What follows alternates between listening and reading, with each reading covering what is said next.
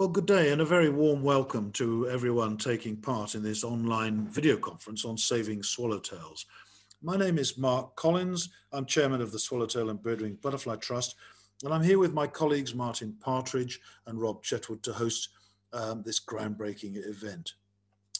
Now, a word or two about the swallowtails. The swallowtail family includes about 570 species, making up just 3% of all butterflies, and indeed only 0.3% of all Lepidoptera. But despite the relatively modest number of swallowtails in the world, they do include some of our most beautiful, treasured, and well-known species, and for this reason are potentially very useful in conservation analysis and priority setting. All too often, insects and other invertebrates are overlooked in wider studies, simply because their diversity is considered too difficult to deal with. Today we will hear 7 papers about swallowtail conservation on the ground, all of them concerning species in the subfamily Papilionini, which is the largest subfamily with about 510 species. Conservation action is also needed for the Mexican Boronia butterfly, the only species in the subfamily Boroniini, and also for many species of Parnassiines, such as the Apollo butterflies, numbering about 50 species. We hope to hear more about such species in future conferences. Now, another reason why swallowtails are so useful in conservation thinking is that their distribution is very wide and to a large degree mirrors the distribution of biodiversity on Earth, at least on land.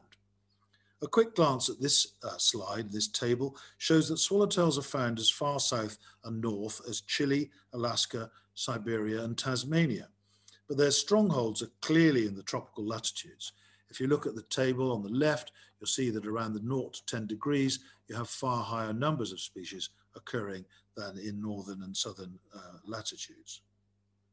Looking at distributions from a continental perspective, Asia has the strongest diversity, with Indonesia, the Philippines, and China hosting a full 1/3 of all swallowtail species, which partly reflects the evolutionary significance of island biogeography in that region. But further afield, Brazil and Madagascar, amongst others, are also very important in terms of diversity and endemism. Now, 36 years ago, IUCN published a book written by me and Mike Morris, Threatened Swallowtail Butterflies of the World. This assessment covered the conservation status of the entire family of 570 swallowtails, species by species, and concluded that about 10% were threatened and a further 10% were poorly known and of conservation concern. Now, this analysis enabled conservationists for the first time to use a group of butterflies to identify critical conservation areas through a quantitative analysis and to establish conservation priorities for a family of butterflies at the global level. And with the help of Tim New of the IUCN Species Survival Commission, I prepared a follow-up action plan, which was published in 1991, identifying 34 projects in all parts of the world. In the intervening 30 years, further assessments have been made by IUCN and the Zoological Society of London to bring the data into line with the contemporary methodologies and technologies used to construct the IUCN Red List, with which I'm sure you will all be familiar. This has led to some re-evaluations based on new data, but the overall picture for swallowtails has not changed a great deal. Now, in my closing 2 slides, let me say a word or two about the task that lies ahead. First of all, despite the enormous growth in awareness and action to slow down and reverse the loss of biodiversity, the international community continues to overlook the biggest group of species, the insects. We do need to change this attitude. Insects make up nearly half of the 12 million or so species currently believed to be on Earth today, and yet, in the most recent overview of extinction risk published by the Secretariat of the Convention on Biological Diversity, using data from WWF and others seen here in a table from the Global Biodiversity Outlook, swallowtails don't appear despite data having been available for decades. In fact, there are no insects considered at all. The column on the left, the list on the left, shows cephalopods, gastropods, fish, birds, mammals, crustaceans, sharks, corals, conifers, reptiles, dicotyledonous plants, amphibians and cycads, but no insects. Dataset size cannot have been an issue here, since several of the datasets that were examined are of a similar size to the swallowtail dataset, including the cephalopods, gastropods, conifers, reptiles, and cycads.